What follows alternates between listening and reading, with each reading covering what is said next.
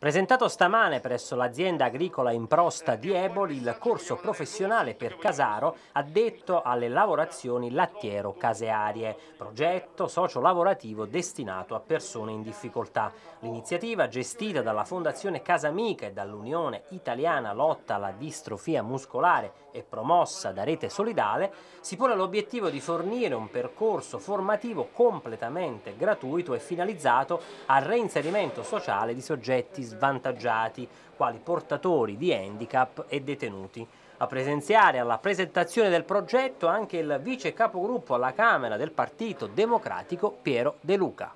Partiamo da una grande ricchezza che è l'oro della nostra regione insieme al pomodoro che è la mozzarella. Questo non è un corso come tanti, è un corso dove dopo lo step formativo c'è lo step dell'inserimento lavorativo attraverso una cooperativa sociale che aderisce al nostro consorzio. Quindi noi prenderemo questi 10 ragazzi che vengono da storie diverse di difficoltà, li formeremo, li inseriremo in una cooperativa sociale, aprendo un punto vendita a Salerno nel quartiere Carmine e quindi dal produttore al consumatore, ma saranno prodotti fatti da queste persone e la gente dovrà comprarlo non per fare carità, ma perché la mozzarella è buona. Ci vuole coraggio anche attivare un corso regionale per persone fragili con tutte le autorizzazioni che ci vogliono e quindi ce la faremo, però penso che se non iniziamo a organizzarci, a dare anche un segno, come dicevi tu, di speranza, non ci sarà poi futuro. È un progetto davvero unico perché da un lato mira a dare sostegno e assistenza a delle categorie fragili, maggiormente in difficoltà, attraverso un programma di reinserimento sociale in senso ampio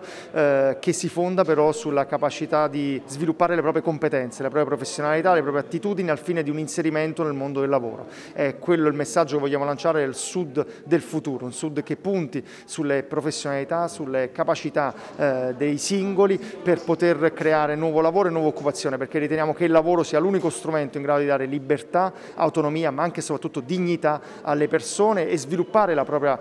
personalità. Da questo punto di vista si lega anche a quelle che sono le eccellenze del nostro territorio, alla filiera agroalimentare che dobbiamo sostenere, tutelare e difendere. Voi sapete bene che ho presentato nelle scorse ore un'interrogazione parlamentare perché nell'ambito del riparto delle risorse destinate al PSR del 2021 e del 2022 c'è il rischio di un taglio di fondi destinati al Mezzogiorno per circa 400 milioni e alla Regione Campania per circa 153 milioni di euro. È qualcosa che non possiamo permettere e tollerare, soprattutto in questo momento difficile, per cui continuerò a fare una battaglia per evitare il tagli di risorse in questo comparto. Per noi è decisivo. Il centro in Prosta è in prima linea nel difendere la qualità e le tradizioni dei nostri prodotti agroalimentari, ma anche l'innovazione, la sperimentazione e la ricerca su nuovi progetti anche tecnologici legati all'agricoltura